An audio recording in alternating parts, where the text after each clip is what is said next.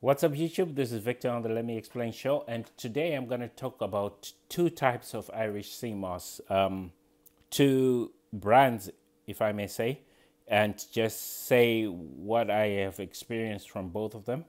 So we'll start with Bare Organics. Now, Bare Organics comes, sorry, I've already finished this container, but it comes already ground and it's a white powder. What I found about it is that, yeah, it is Irish sea moss. It does give me the same effect, but it appears to me that the Irish sea moss used in Bare Organics was not washed of the salt because it's super salty. This actually has 300 milligrams of salt, which is 13% of the contents.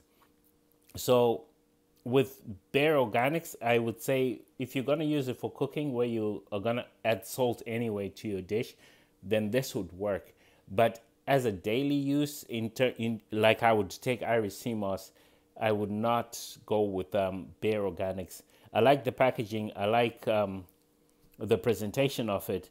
But like I said, the salt content, due to the fact that the Irish sea moss was not washed before it was ground down to powder form, is not my favorite part of it. So would I be buying this again? Well, I don't cook with Irish sea moss. Let's leave it at that. And now moving on to my new favorite, which is from Red's Kitchen Sink. Now, this lady actually goes to Saint Lucia in Jamaica to harvest it, or has contacts there who actually harvest it. So I like that as a first point of contact because it's coming from a human being, not a company, who is actually going to the source so she can speak for the source, and is being harvested by people she knows. So that's would qualify this for me as a trusted source. And secondly, it's been washed to a degree that you can actually eat it straight from the bag. It's still salty, but that's probably because it hasn't been thoroughly washed, because for whatever reasons, so salt is also a preservative, so there you have it. But it's not as salty as Bare Organics. I must add that very quickly. So this is in raw form, and you still have to wash it and soak it to produce your gel, or wash it, dry it, and then grind it down to a powder if you're going to make capsules like I'm going to do.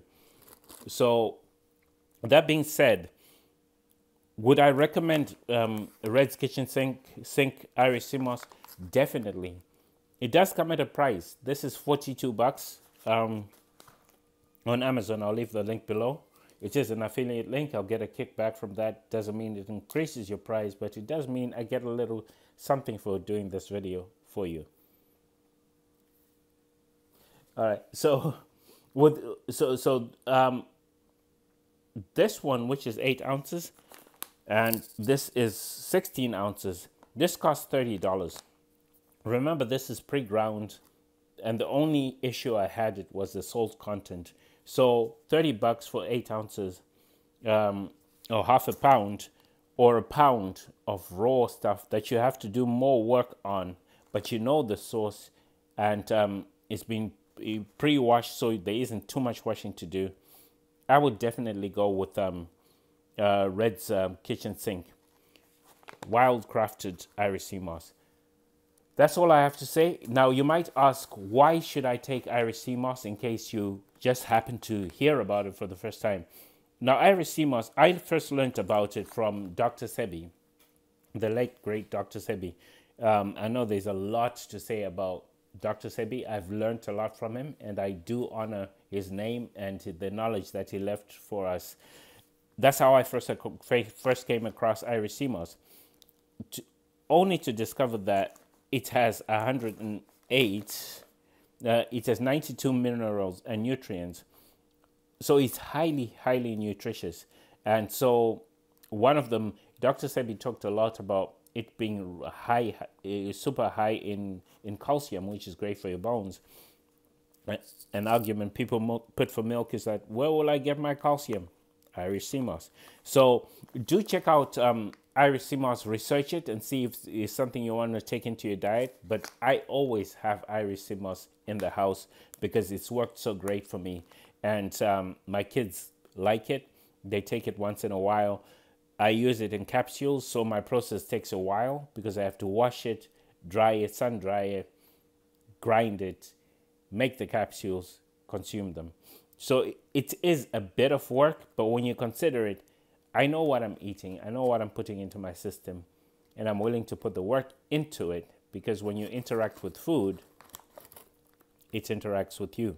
So that's all I have to say about that. I would love to hear from you if you've used Bare Organics or Red's Kitchen Sink wild crafted Irish Seamoss, and I would love to hear what you think about those two.